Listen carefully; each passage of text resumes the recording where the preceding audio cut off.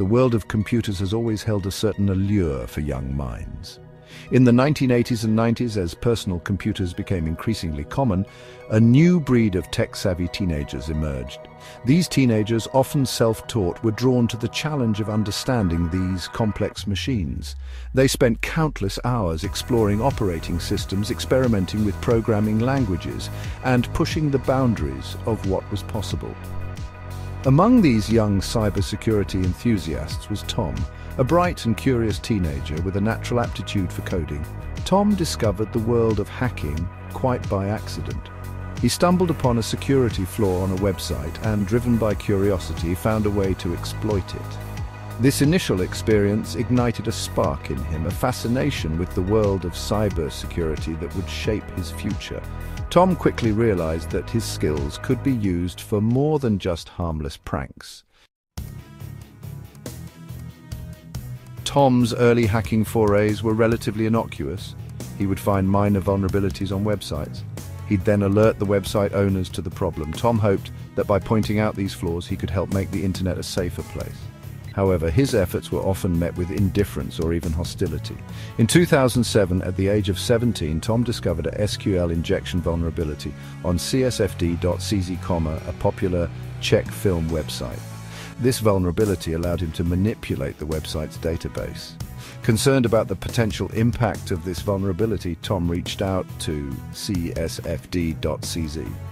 He detailed the flaw and explained how it could be exploited.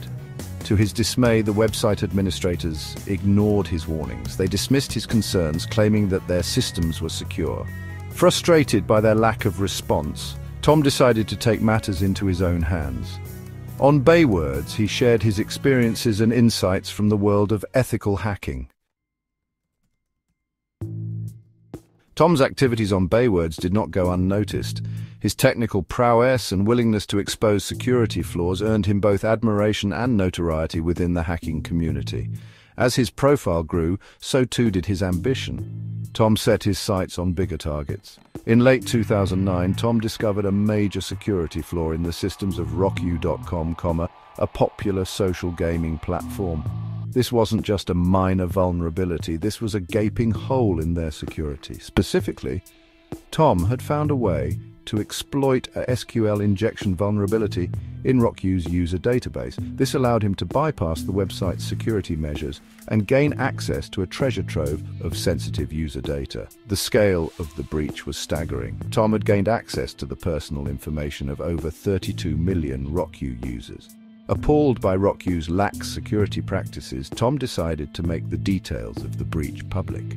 He posted the full story on Baywords, including details of the SQL injection vulnerability and screenshots of the stolen data.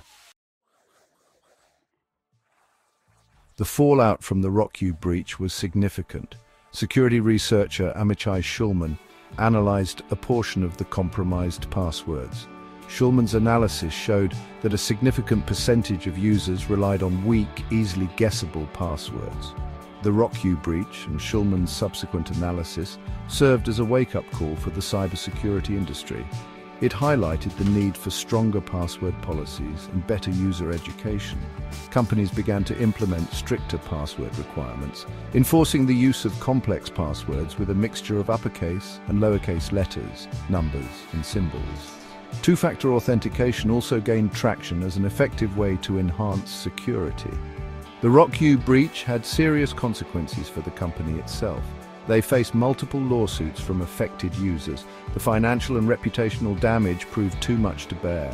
RockU filed for bankruptcy in 2012, a cautionary tale of the devastating consequences of poor cybersecurity practices.